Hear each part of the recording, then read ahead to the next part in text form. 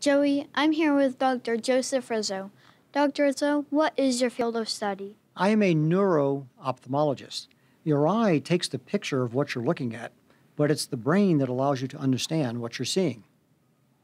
We heard that you're working on something called the bionic eye. Does this have anything to do with the $6 million man? No, it doesn't. But it costs a lot more to develop the device. Here, let me show it to you. This is a medical implant. It's a device that would go behind the eye. You wouldn't see it when a patient had it on. And they would wear a special pair of glasses that would have a small camera embedded in the glasses.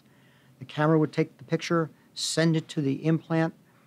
The implant would stimulate the nerve tissue, and hopefully we'd restore some vision to our patients who are visually impaired. Is that all you've been doing with your time? Well, no. The device that I just told you about is going to take a long time to finish. So I have been working on a portable device, a device that would be like on an iPhone.